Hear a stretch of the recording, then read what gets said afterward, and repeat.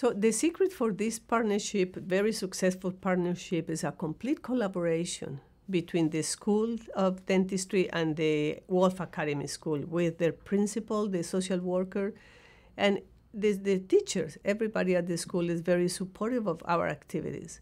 So that allows us to really have programs that are very easy to plan, very easy to deliver. We know the principal here is absolutely supportive of our activities. So we just emailed with Connie and said, okay, when do we want to do the screening? We want it this time, that time. And the communication is very easy. She trusts us, we trust her, and things happen naturally.